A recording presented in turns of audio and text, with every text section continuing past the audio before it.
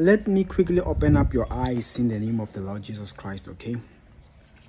Listen, everybody's dream is to find someone that they love, someone they feel attracted to, someone whom when they get married to, they will feel like, yes, this is the one. I can feel it. Yes, I got it. Yes, this is it. I know. And allow me to tell you, like Samson, when he met Delilah, he felt like she was the one. Little did he know that she was the one who was going to get him killed. So here's a secret when it comes to your partner. At the end of the day, it's not a matter of how you feel. It's not a matter of what you see. But at the end of the day, it's a matter of what God says.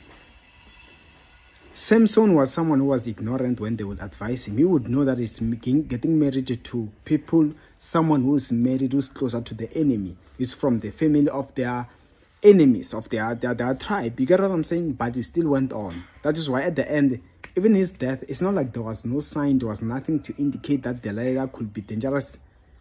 He saw it and ignored. And allow me to tell you that at the end of the day, your partner, do not ignore.